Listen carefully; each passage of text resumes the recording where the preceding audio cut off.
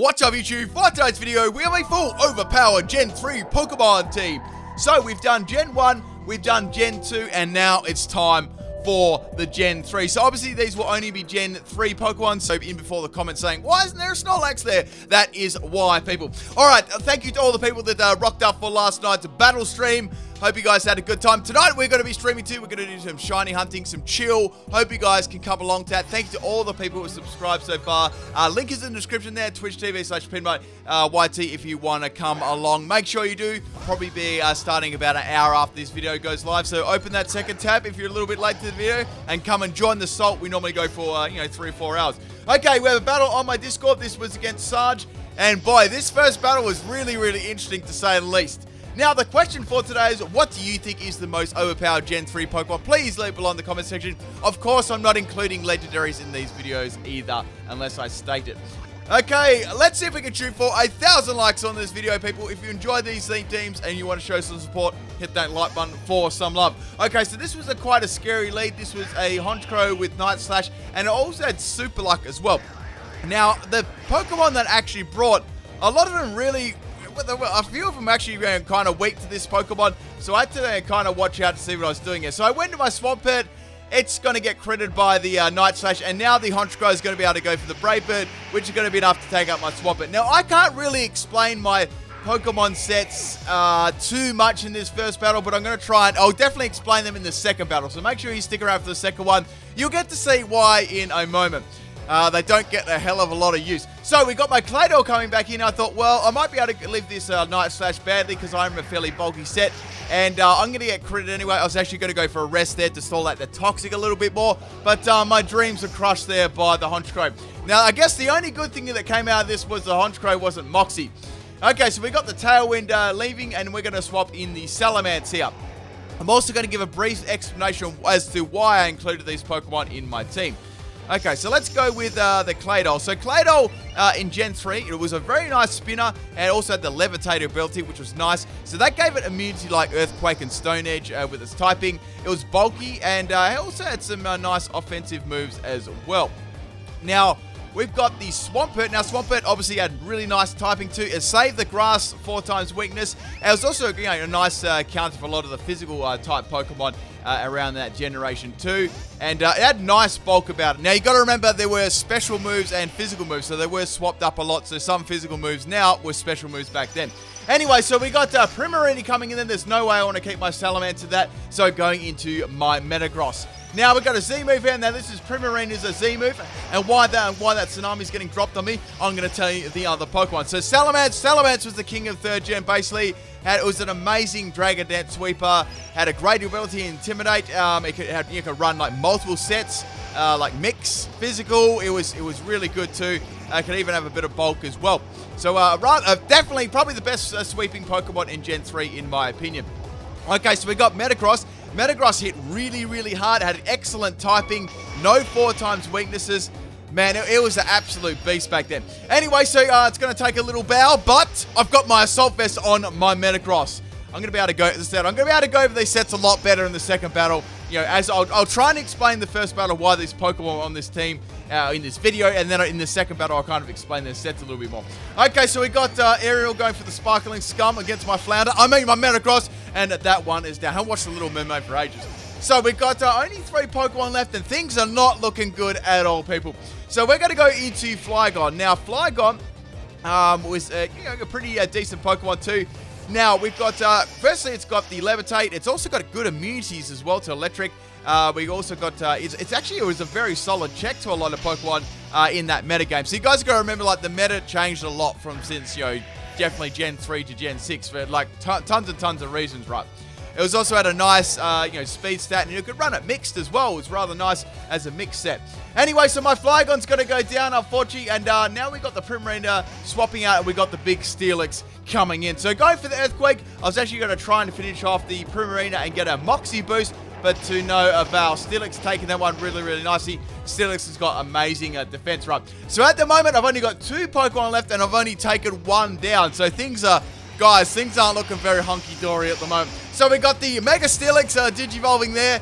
Man, there was just nothing I could do to this team. They really, really countered me well. So going for another Earthquake, I was only really really worried about an Ice Fang from Steelix. Apart from that, I actually wasn't worried too much at all. I was confident I could live a Gyro Ball badly. However, it's going to go for the Rock Tomb. Now, Rock Tomb is super effective, and it also is going to drop my speed. So I really do need my speed, and I've got to swap my Salamence out here. There's no real option there to not. So I'm going to go into my Milotic now. So I think I've gone over all of them except for Milotic. So Milotic. Milotic was a very tanky Pokemon. Had some nice offense too. And it was just very, very bulky. It had like that Recover, a Marvel Scale. It was very, very tanky. And, it was... I just remember seeing them all the time back then too. I remember this one trainer, right, you versed earlier on in Ruby, Sapphire, Emerald. It had Water Pulse and it was raining in the area, right? It just destroyed. Do you guys remember that trainer? Man, I got destroyed by them the first time I versed them. Okay, so anyway, we got the Steelix swapping out there, and we got the, I nearly called that Manectric then. We got the Minum coming in. They both start with M, alright? It's close enough. So going for the Hydro Pump that gets the Minum there. It does pretty good damage. Now, Minum surprisingly has some nice special defense, and that's going to go for the Nuzzle. So okay, Nuzzle, that's interesting. That's not going to do too much damage to my Milotic. Now, I've got to note that has Nuzzle as well. So now we've got the Thunderbolt coming from the Minum. Now, Milotic's got some nice bulk, but this was a sweeping set, so I was definitely going to go down to that one. But as I said, guys, more on these sets as we get into the second battle. Okay, so since my last Pokemon is Salamence, and I thought this would be a prime opportunity to see if we can get back into this game. So we got the Minum swapping out, and we got the Delmos coming in. Now, I almost went for the Dragon Rush there. I thought, no, I don't want to miss against the Minum because it might have, like, Hidden Power Ice and take me up. So the Earthquake's going to do nothing to Delmos. Now, this set, I'll actually be able to go over what the Salamence set is because it gets the most action out of all the Pokemon in my battle. So we got Max Attack, we got Max Speed. I actually get a Dragon Rush critical hit there, which definitely mattered on the Delmos. Delmos was going to go for a Banded Shadow Claw, I believe. And that is going to grant me a Moxie boost. So this was Hone Claws, Dragon Rush, Iron Tail, and Earthquake. Quite a fun set to run, something a little bit different from the normal Dragon Dance one. And if given the opportunity, very, very dreadful to come across against. So we got the Magmortar coming in. It's going to go down to the Earthquake. And obviously upon each kill, that crit totally mattered. And that's going to get a +1 in attack every time. I ran Jolly Nature on this as well. Obviously, Hone Claws and Moxie giving me all the attack boosts I needed. Now, Hone Claws also made up for the accuracy on Dragon Rush and Iron Tail. Dragon Ruff for Stab. I call that Dragon Ruff. Guys, Dragon Ruff. It's when you get rough. We got Iron Tail for Fairy types, and we got Earthquake just for Steel types. Works really, really nicely. So Minum's obviously going to go down to that one. Now we got 2 Pokemon left. We got the Primarina, and we got the Steelix left. So at this point, I've got a ridiculous amount of Moxies up, and you guys can probably guess what's going to happen here. The Primarina is not going to be able to outspeed me. The Mega Steelix is not going to be able to outspeed me, and that one is pretty much game. So I think that was 5-1 at one point. So a very, very strong point. Definitely the best Pokemon I had on my team. I did try and make it an interesting, kind of interesting set though with Hone Claws. A lot of the normal sets, like the Dragon Dance one, which works pretty interesting too. Now, Salamence, as I said, in Gen 3 could run like a mixed set as well. And then in Gen 4, right, that mixed Mence was very, very popular and even creeped its way into Ubers, which was quite interesting. Okay, so that's the Mega Steelix down. And I hope you guys enjoyed this absolute turnaround of a battle. I never got to explain any of my other Pokemon because Salamence basically did a sweep then. Okay, that only happened because I got a crit on the Delmos as well. If not, it would have been, it definitely would have been a dead game. Let's get into the second battle anyway. So we got Arachnid as the lead, which really actually did wall my team. This is a battle against Wolfram on my Discord. So let's go over what these sets were this time. I gave you my reasoning for each Pokemon. Now, I just gave a brief explanation too. Obviously couldn't include everything. So on this Milotic set, I try to make all these sets fairly, I guess, a little bit more competitive than usual, but still, I still added my little flair to it. So we got Max Special Attack and Max Speed. I'm running a sweeping one this time. We got Psychium Z Hypnosis, so that's going to boost my speed by 1 stage. I gave it Modest Nature, and I've got Ice Beam, Hydro Pump, and Mirror Coat there. With its decent bulk, it could actually live, electric type attacks really, really badly and get a Mirror Coat KO off. Okay, so there wasn't a lot into my team that actually could take this thing out or even do much damage to us. So I thought, okay, let's swap in Salamence again. Okay, so I thought, well, I might be able to set a Hone Claws up against this and see if we could do, the same thing as we did the last battle. Okay, so getting a nice swap in, and in comes the Stress Ball. I was very, very stressed. I think they'd be a little bit more stressed than I would be because I just got a +1 in attack and accuracy. Okay, so we got the Venonat. I'm going to go for the Dragon Rush on the Venonat. Now, Venonat was obviously going to be an Everlight set there. It actually tanks out really nicely. Very nice Venonat set there. Now we got the Stun Spore going onto the Salamence. Now, Salamence, I forgot to say, my item was Lumberry. I remember a lot back in the day. You could actually run leftovers on it too. Then it kind of merged into the Yaki Berry Life Orb in Gen 4.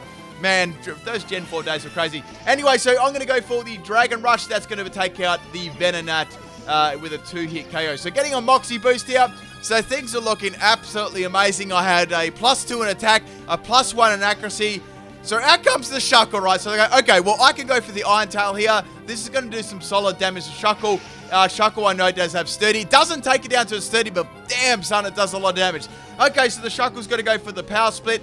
That's not too much of a problem. I'm going to get another Moxie boost after this, so I'm sort of like, okay, that's kind of meh. That's fine. I can at least take that out and get another +1 in attack. So down goes the Shuckle.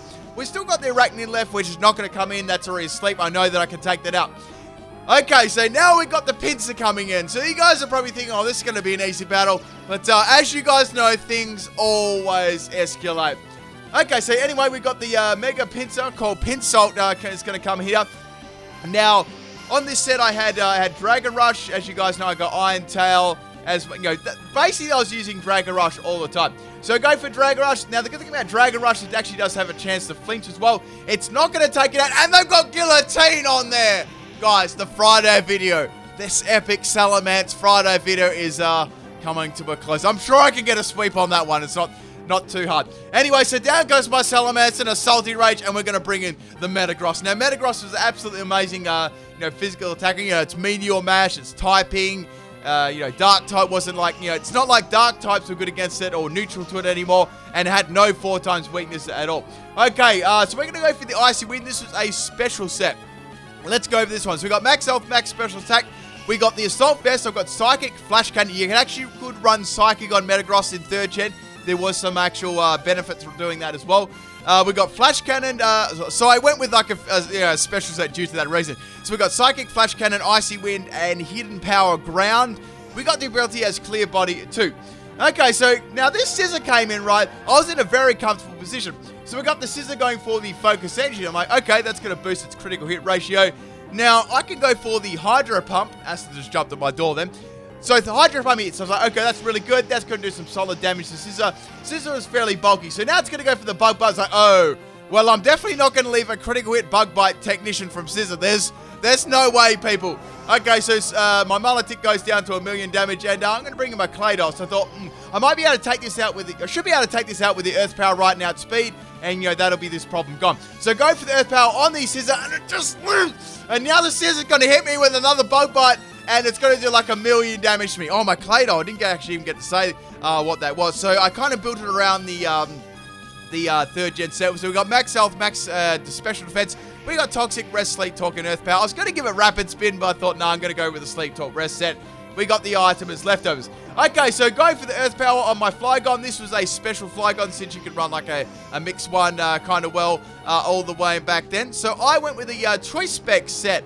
Now, this one's a nice surprise factor. It's a little bit underwhelming in this gen, however. Okay, so in comes the big spider. I had nothing to actually do against this. We got on the Flygon, we had Fire Blast, Earth Power, Draco Meter, and Giga Drain, Levitate, and Choice Specs, Max Speed, Max Special Attack. Okay, so we're going to go with the Swampert. There's not much I can do. I've got Max Health, Max Attack. Now, my best attack there is Earthquake, Waterfall, as my main stabs. All the rest are not going to do too much of. Okay, so it's going to go for the Liquidation, doing a lot of damage to my Swampert. Even with my nice Max Health and Max Defense, it's hitting me pretty well. So I've got Ice Punch and Hammer Arm as the last two moves, and we got the Choice Band as the item, and Torrent as the ability. Okay, so he's getting a flinch there on the Waterfall, which is absolutely beautiful. Now, I was thinking, well, it did get some more leftovers damage. We're seeing what kind of damage it's already doing. I'm confident that it's going to be able to live. So I actually needed another flinch here to actually take it out. Of course, it's going to live, and now we've got the Liquidation coming from the Arachnid, and that is going to take out my Swampert. It's quite an interesting Pokemon, Arachnid. Can do like quite a few things. Anyway, it's very bulky too, especially on the special defensive side. Okay, so now we're going to go to Metagross. I'm going to go for the Psychic and take this thing out. Even though Metagross' special attack is basically trash, it's on a low amount of health for me to take out, which is good. Okay, so that one's down. Now we've got one more Pokemon remaining. Now, this was actually quite an interesting matchup. So we got the I nearly called it moth on them. We got the owl moth coming in. Insert those moth memes, people.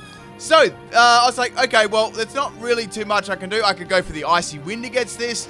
You know, drop its speed a little bit in case it's going to go for a quiver dance or a bug buzz or something like that. So it's going to go for an ominous wind. It actually crits me through my assault vest. It's like, okay, that's kind of fine. The only thing I was worried about if it did actually get a boost, so that would be a problem. So I thought, well, the best thing for me to do would be actually drop its speed. I've got that Flygon in the back too, which could be handy. So go for another icy wind on the Masquerade. I didn't actually have a hell of a lot to hit it with, and it's going to get some more speed drops on it. So I thought that's good. That's going to be nice for my Flygon, since if you guys remember, Flygon was running a special set, right? So anyway, it's going to get an ominous wind boost. Now this is bad, people, because my Flygon was running a special set, and I know what moves this can actually have too on the special side. So anyway, go for another icy wind. I thought, oh well, I've got to just drop this thing's speed again, and then I'm going to start going for flash cannon against it, because that's going to be, you know, do a little bit more damage to it, or some kind of move that's going to do a bit more damage than the icy whip. So we got another ominous wind on my Metagross. One more is actually going to take me out. I was really scared if it actually got another one there, because that'd get like super bulky. Okay, so go for a flash cannon, hoping for a special defense drop, but that wasn't going to be the case, and Masquerade, they're both moths. It's going to take me out with the ominous wind. So down goes my Metagross. Now, the only the only move I could really do against this thing was Fire Blast. Draco Meteor was way too risky. So I thought Fire Blast super effective. Let's roll with that, right? Earth Power's going to do nothing. Giga Drain was going to do nothing. They lived on one health! Guys, the merch is available. If you want the Salt merch, hit me up in the link is in the description. Thank you to all the people that bought the merch already. Someone did buy a Salt mug yesterday. Thank you so much for that. If I had missed that second Fire Blast, right, I would have been so salty. Thank you for that battle, guys. Hope you enjoyed these. Check out those bloopers. See you at stream. Peace.